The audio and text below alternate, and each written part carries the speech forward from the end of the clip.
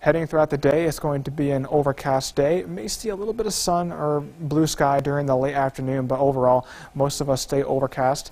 And then during the overnight, it will be cloudy.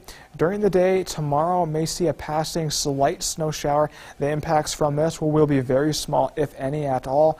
And then heading into Saturday night, better chances for snow will move in. During the day, Sunday, snow will be likely during the afternoon.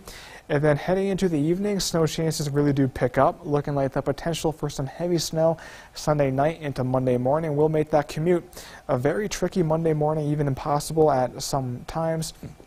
And then all of this snow will taper off by the afternoon Monday as that storm system does move into East Texas. As far as those snow totals go, now it is early, a couple days early, so these are subject to change. But right now, the higher totals look to be in the northern Big Country, the I-20 corridor, and most of the Big Country, including Abilene, around 4 to 6 inches.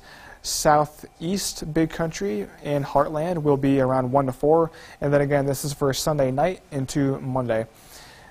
We'll watch if there is a winter storm watch in effect for those counties in blue beginning 6 a.m. Sunday, and that will continue through 12 p.m. Monday because of that potential to have 4 inches of snow and even over 4 inches of snow.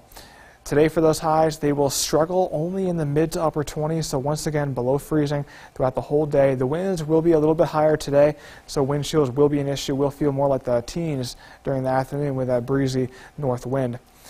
For Abilene today, 26, mostly cloudy, high, with that wind, it will feel like it's in the teens. Overnight, 20 degrees with that overcast sky.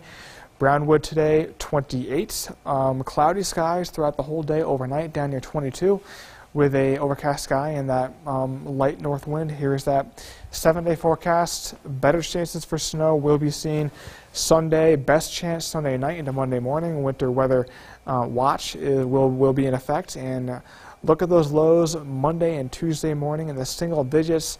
We'll feel very cold, especially Monday morning.